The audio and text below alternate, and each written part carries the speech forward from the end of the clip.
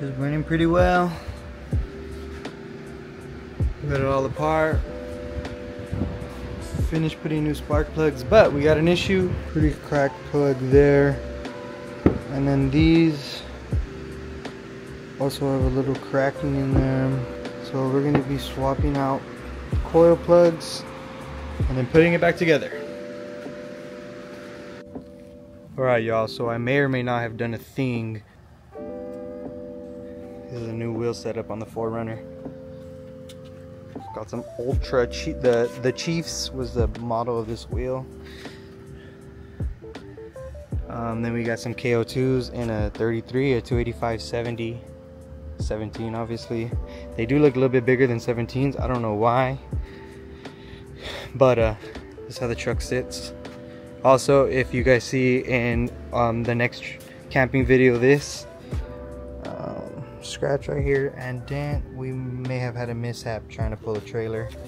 That's why it's like that. But putting the front bumper, putting fog lights, finally wired up my winch.